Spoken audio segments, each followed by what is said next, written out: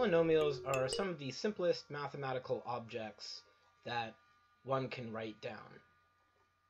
And yet, at the same time, they're at the heart of some of the deepest problems in all of mathematics.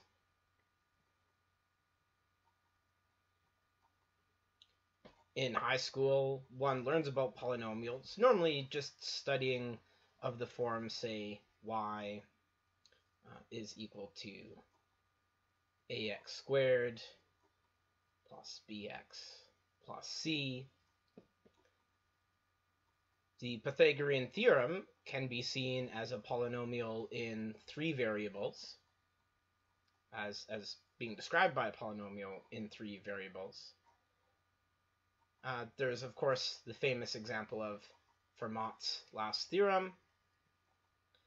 And there are things, say, for example, like elliptic curves, which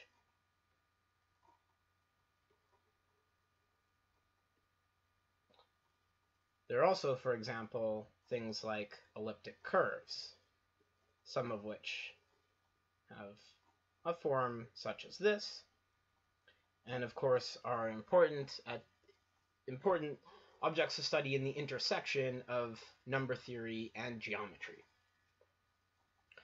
So there's a rich tapestry of polynomials out there, and at least classical algebraic geometry is a framework for understanding, in some sense, polynomial equations. But of course, as we're going to see, it's so much deeper than just that surface level tagline, if you will.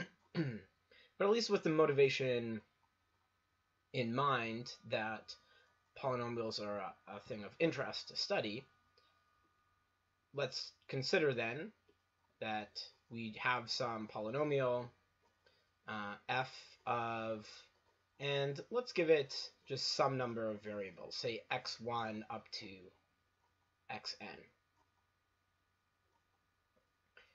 Now there's 2 spaces we want to consider with respect to this polynomial. So one is we're going to think about the space in which this polynomial lives. In particular, we're going to consider polynomials that are defined over fields. Of course, this can be done over rings as well, but the sort of baseline theory is to consider polynomials over fields. So we're going to let f be a function or polynomial in n variables, which is in the ring of polynomials with coefficients in some field k. So this is the collection of objects that the polynomial itself belongs to, and this is the algebraic side of the story. But then we also want to consider that the polynomial, we want to think about the geometric space in which it lives. So since the polynomial is able to handle n different variables, we really want to think about this polynomial as carving out geometric objects in the space A sub k n. Now, all this is really just fancy notation to talk about ordered n tuples of elements of our field, right? Because our polynomial is defined with coefficients in a certain field, so definitely we want to plug points. Definitely we want to plug points into our polynomial which belong to that field. Now you may wonder, well, why don't I just write this as k to the n and consider the k tuple of the field? The reason we use this difference in notation is because often when we're thinking about k to the n, well, we're thinking about the vector space. We're thinking about the n-dimensional vector space that's defined over that field. However, in this case, 0 doesn't play an important role necessarily in the way that it does in the theory of vector spaces. So one reason why we use this fancy A with a K and N notation is simply to differentiate between those different worlds and to highlight that 0 is not the significant player that it is in the theory of vector spaces. So we call this affine n space, and maybe I should write that out, hence the A.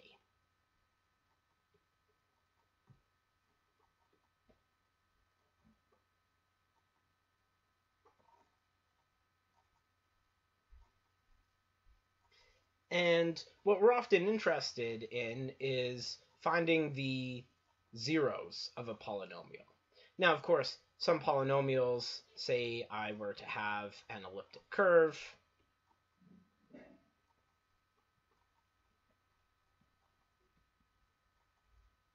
which looks like some y squared equal to some cubic in x, and for example, a large field of study is finding rational solutions to these elliptic curves. Well, I can simply move everything to one side of the equation, and now this is just a polynomial in two variables, and we're interested in the solutions which make it equal to 0, in particular the rational solutions which make it equal to 0. So towards that end, we may as well develop some notation for talking about this in a concise way. So in our affine n space, we're going to define these sets Z of f. These are going to be the points of affine n space, which our polynomial vanishes on.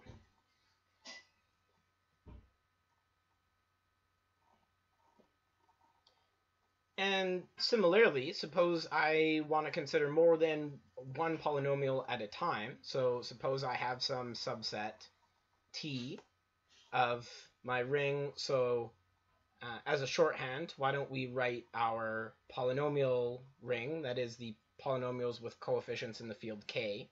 Let's just write that as A. Say I've got some subset of our ring A.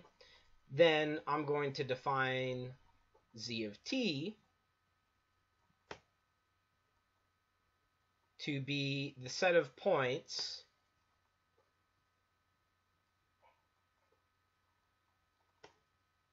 which makes the polynomials vanish. But in this case, we're going to consider, we want to do it for all polynomials simultaneously. So if there's no common zeros for two polynomials in T, then this set's actually going to be empty. And if this is the case, so if we have some subset of affine n space, and it happens to be equal to some Z of T, then we're going to call this set algebraic.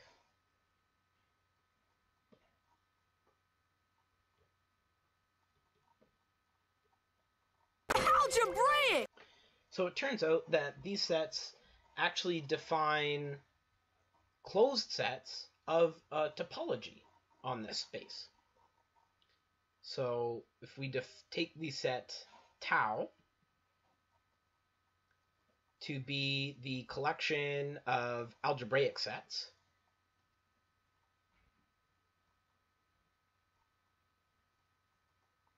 then my claim is that this is a topology.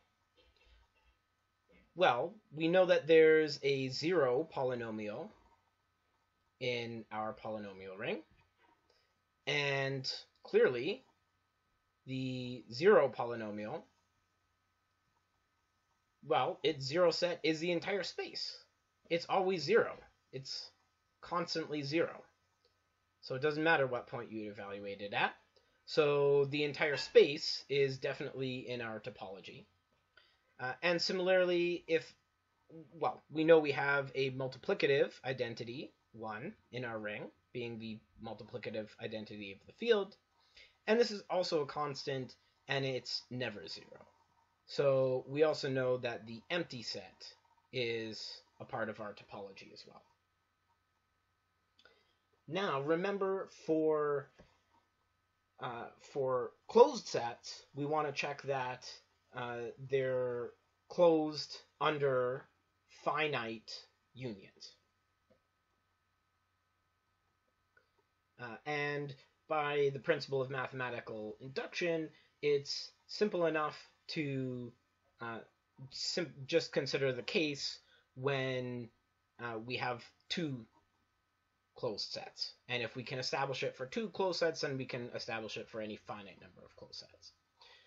So if we're given some S and T, which are subsets of our ring A, let's define the set S times T to be the collection of all F times G, where F belongs to S and G belongs to T.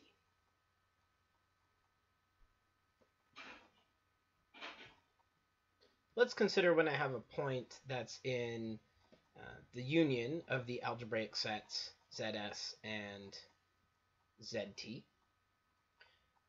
Well, in this case, for any F in S and some G in T, we know that since it's in one of these sets, it must make either F or G vanish. So therefore, F evaluated at P and multiplied by G evaluated at P, well, that's got to be equal to 0. But notice that this is just the polynomial F times G evaluated at P.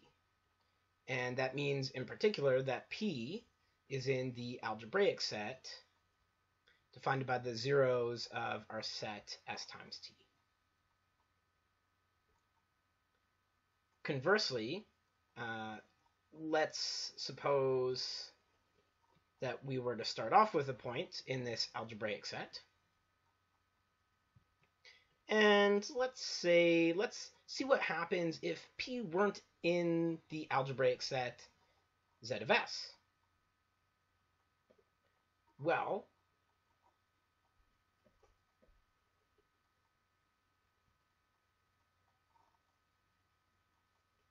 since P is in the algebraic set of ZST,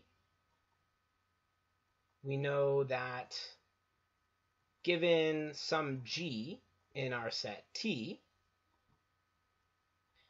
it's the case that for every F in S, we must have that F times G at P is equal to 0. In other words, that F times P times G at P is equal to 0.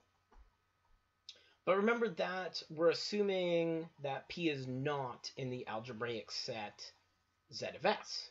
So that means for one of these F's, it has to be, F at P has to be non-zero, because it can't be a simultaneous 0 for all of them.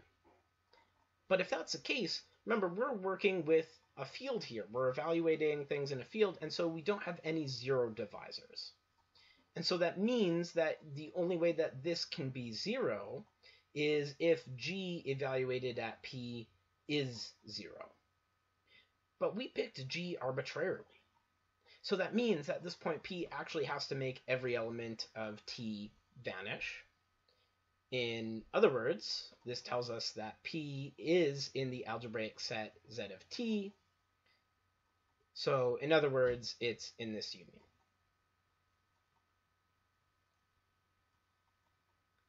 But that tells us then that the algebraic set, the union of the algebraic sets ZS and ZT, this is itself an algebraic set.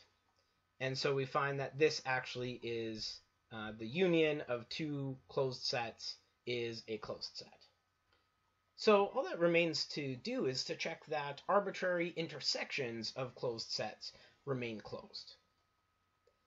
So suppose P was in some intersection, let's say over some indexing set I of closed sets Z, Ti. Well, what does this mean? This means that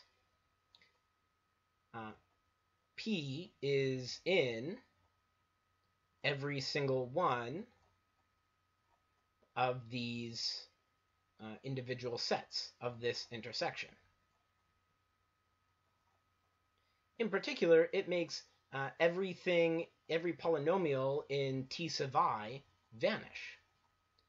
But if it does this for every T sub I, then really that's saying that P is in the algebraic set, which is the union, the zero locus, as it's sometimes called. Something I maybe should have mentioned a bit earlier. The zero locus of these polynomials.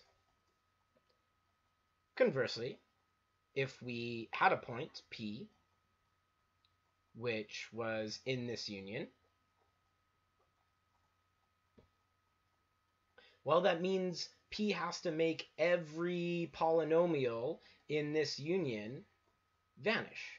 In particular, it makes every polynomial in T sub I vanish for every I. So, in other words, P is in Z of T sub I for all I and I. Well, that's just saying that P is in fact in the intersection of all these Z of T sub I. So in other words, we've written this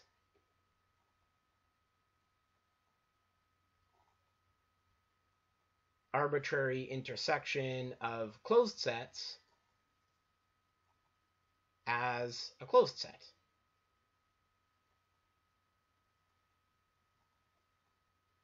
And that concludes the proof. We've now seen that the three axioms for closed sets of a topology are satisfied.